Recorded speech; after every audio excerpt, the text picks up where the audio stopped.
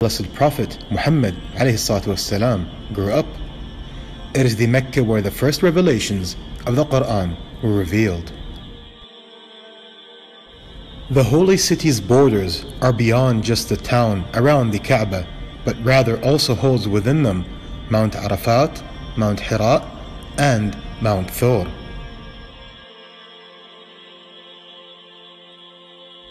For a decade, the early Muslims were oppressed, persecuted, tortured, and boycotted for nothing more except their faith, for testifying that there is no God except Allah and the Prophet Muhammad is his messenger.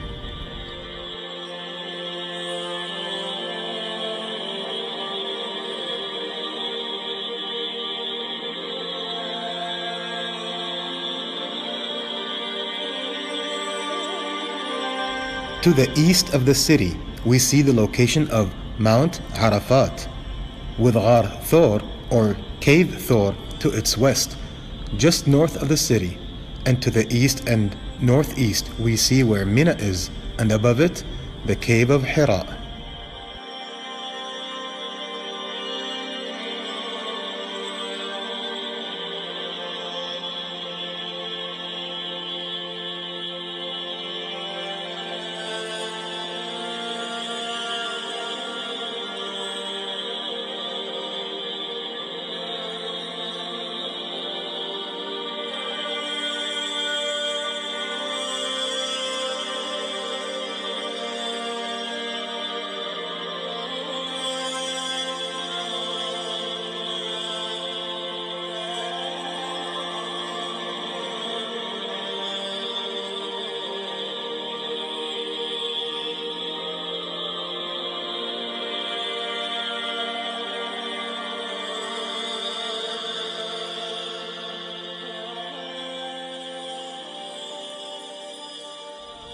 The Kaaba covers, called the Kiswa, at the time were various high-quality fabrics of different colors draped over its walls. The Zamzam well, water, is raised here for illustration, but is usually far lower and deeper in the well. They also had constructed two basins, which they filled with water, next to the well. The one closest to the Kaaba was used for drinking, and the one furthest from the Kaaba, next to the well, was used for washing.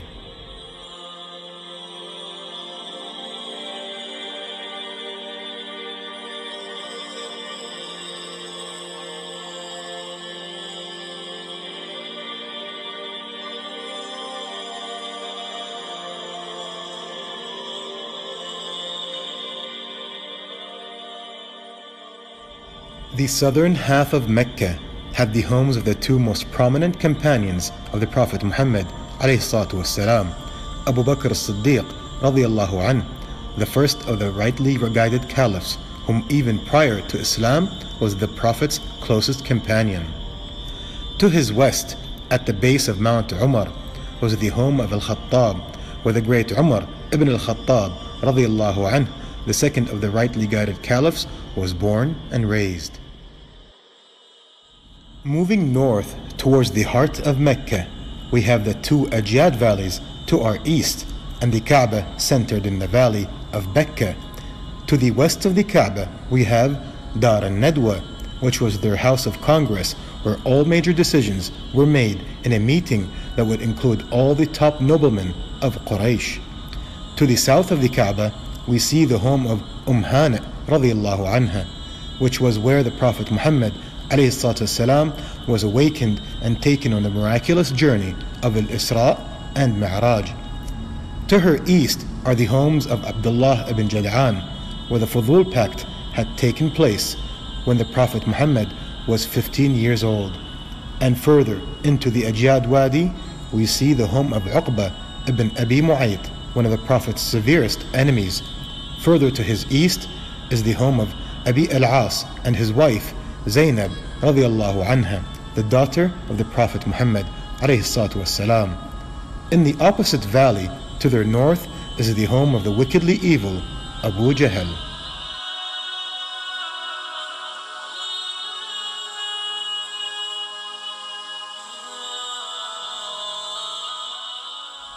Slightly to their north, we see the famous house of Al-Arqam radiallahu anh at the base of the Safa hill, which served as the Muslim secret university where they can learn Islam and the Quran without being tortured. To the north of the Kaaba and the Zamzam well, we see the famous Bani Shayba gate, which is the northern main gate into the Kaaba area. Moving further north, we see the Bani Hashim valley appear to the right, but before that we have the second and more famous home of Al-Abbas radiallahu anh, which lay on the path between the Safa and Marwa, and currently its location is to the right of those going from the Safa to the Marwa when performing sa'i at the first green light where men start to jog or run. Further north, we see the location of Khadija radiallahu anha, wife of the Prophet Muhammad alayhi salatu wassalam, in a prominent neighborhood. In the same block, at the base of the Marwa hill and facing the path, we see the home of Abu Sufyan radiallahu anh. Just north of him and also at the Marwa hill, we see the home of the oppressive and corrupt Utbah bin Rabi'ah, one of the worst neighbors one could imagine. And the closest to the home of Khadija was the house of Mu'tib bin Abi Lahab, who unlike his evil father eventually did embrace Islam. Then to their east, at the entrance to the Bani Hashim valley, we see the house of Abdullah, the Prophet's father, and where he sallallahu alaihi wasallam was born. Further into the mouth of the valley, we see the home of his protective uncle Abu Talib, and at the base of the mountain is the home of his evil uncle Abu Lahab.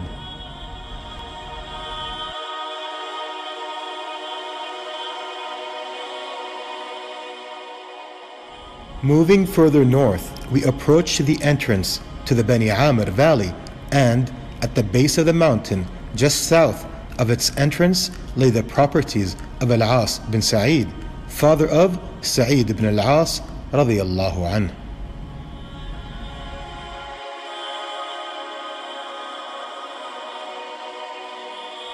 Leaving the Bani Amr valley to our east and facing directly north, we see what I call the Red District, which is an area where adultery tents with red flags on them were located, and generally a rather sinful place. Then to the east we have the sheep market just outside the mouth of the Bani Amr valley. And in the distance ahead is the graveyard, and it is in this graveyard near the base of the mountain where Khadija radiallahu anha was buried.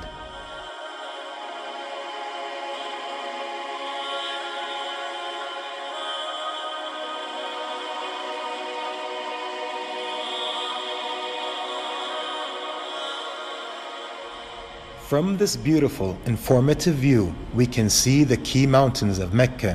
What is important to highlight is that north points to the right of the screen in this view, and south is to the left. Straight ahead and up from this viewpoint are the Western Mountains. It is relevant to note that Mount Hind, Mount Delma, and Mount La'la' are all parts of Mount Qayqa'an and are commonly simply referred to as Mount Qayqa'an. Likewise, it's clear from this view that the Safa hill is actually at the base of Mount Abu Qubais, which is the famous mountain where Allah's Messenger sallallahu alaihi wasallam first declared publicly his call to Islam, while standing on top of it and facing the city and the Kaaba. This next group of labels shows the other key locations, such as some of the famous wells, markets, and main routes in and out of Mecca. Of relevance to highlight is that it is the northern route to the right of the screen which forks into two routes, one of which curves eastward, then back south like a U-turn behind the mountains below, and leads to Mount Arafat. If one does not follow this eastern curve south, then they end up face to face with Mount Hira. This final group of labels from this view shows the main neighborhoods based on tribal distribution. While some clans were more dispersed, here are the main areas that belong to some of the main branches of the tribe Quraysh. Both Ajyad valleys belonged almost completely to the formidable Bani Makhzum branch, and to their north is the Bani Hashim stronghold, where the Muslims were boycotted.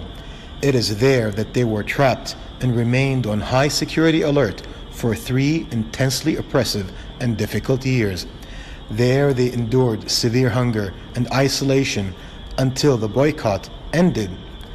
Bani Uday had initially lived in the area between the Safa hill and the Kaaba, but after several clashes with other clans, they became allied with the formidable Bani Saham clan and relocated, with most going to the area at the base of Mount Umar and a few at the base of the mountain in the Hujun Valley, which leads westwards towards the Fatima Valley.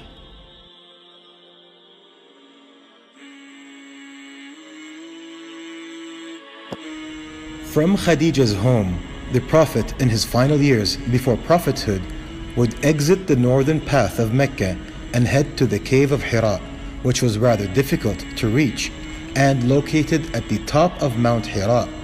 It is there on that destined blessed night in the holy month of Ramadan that the first verses of the Quran were revealed. There, high on top of Mount Hira, the ayat descended. اقرأ باسم ربك الذي خلق خلق الإنسان من علق اقرأ وربك الأكرم الذي علم بالقلم علم الإنسان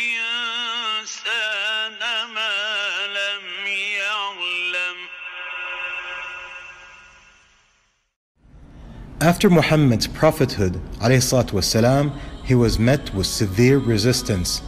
Then, after 10 years of severe oppression, persecution, and torture, Allah gave permission for migration to Medina.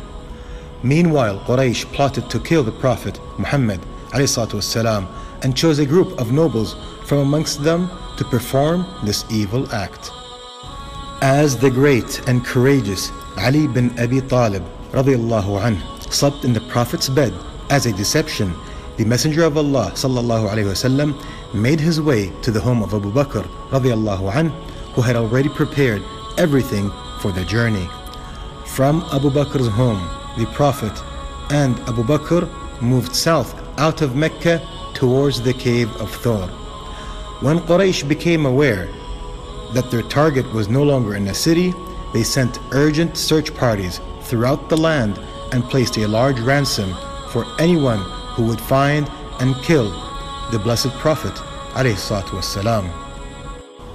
For 3 nights, Allah's Messenger ﷺ and Abu Bakr radiallahu anhu hid in Ghar Thor, after which they took the long and dangerous journey to Medina. It was only after this migration that the call to prayer was established publicly, and Islam grew strong and eventually liberated Mecca. Mecca, which remains the holiest city in Islam, and pilgrims till this day perform Hajj every year and praise Allah night and day.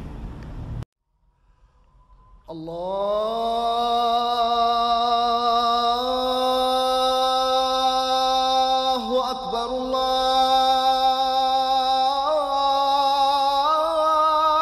Allahu Akbar.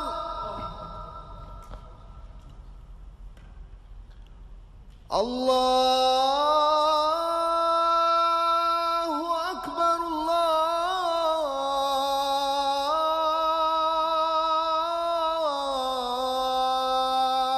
Allahu Akbar. Ashhadu an la ilaha illallah.